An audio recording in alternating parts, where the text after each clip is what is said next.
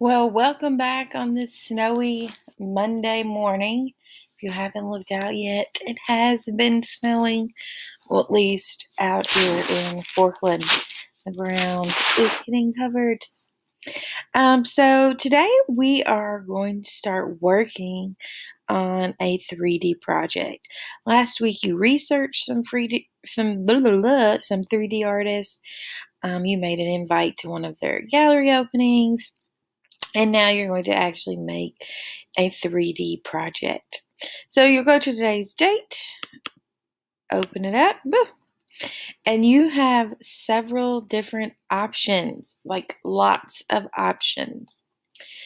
So first off, you can pick from any one of these. Now, some of these require more supplies than others, so you also may need to factor in what you have access to. But remember, you can get really creative with these. Some sticks and some foil will get most of these projects done. So really think outside the box, and you can create some really nice things with what you already have. So one of the artists you looked at was Alexander Calder. And what he makes are mobiles and other kinetic art that moves. So you could do a Calder-inspired mobile. You could use a stick and leaves and fishing line and anything that you have sort of laying around outside. You could use a coat hanger. If you've got beads laying around, you could use those. Bottle caps, cut out shapes out of construction paper.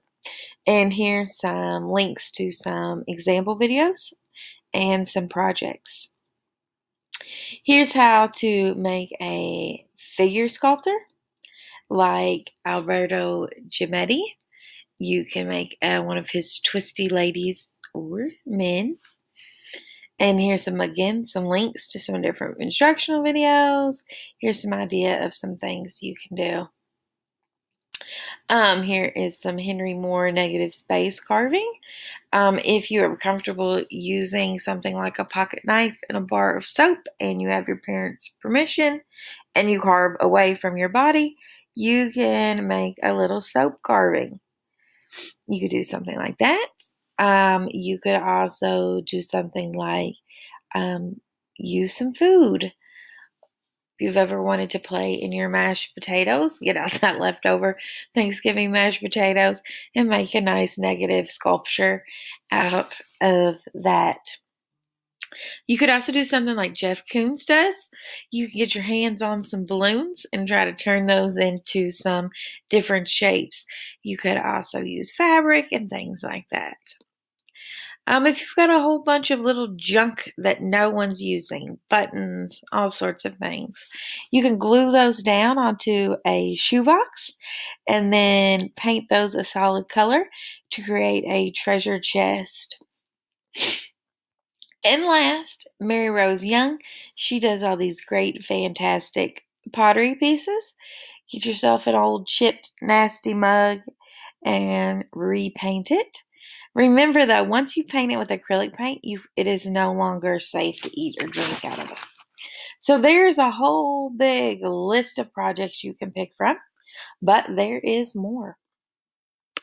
You also have the option of doing the upcycling project. You get to pick. I just want you working 3D, so I don't really care what 3D project you're in the mood to make. Now, upcycling, remember, is when you take trash and you don't recycle it, you upcycle it. You turn it into something else. You can check out that video if you want about how to take trash. Oh, what is this doing? I don't want to watch this.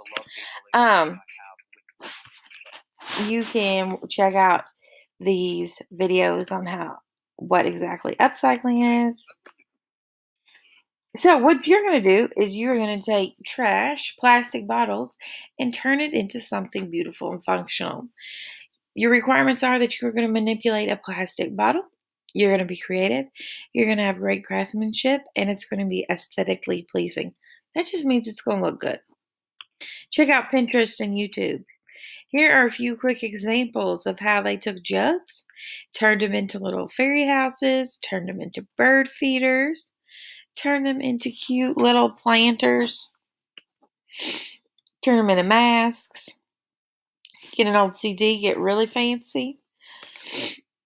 You could just use the caps of things to create works of art. I love these because they're a little Christmas themed, and I love Christmas. But they cut off the bottom of the 2 liters and made them look like snowflake ornaments. This whole wreath is made out of plastic bottles. So lots of fun options. And if you've got extra toilet paper rolls laying around since it's the year of 2020, you can also check that out. So then I just want to show you too, right here you'll also find how you will be scored on this project. No matter which project you do, the rubric is the same because obviously there's a lot of wide open opportunities within these projects. So you can look over this, see how I am going to score you, and that will help you figure that out. I don't want to do this. Go back. And then what you're going to do today, your only assignment for today, is you're going to fill this out. And you're just going to tell me what project you're going to do. I'm going to do a plastic bottle wreath. I am going to make a twisty figure. Just tell me which one you're going to do after you look over those lists. Start gathering your supplies and get started on that. I can't wait to see what you guys are going to do.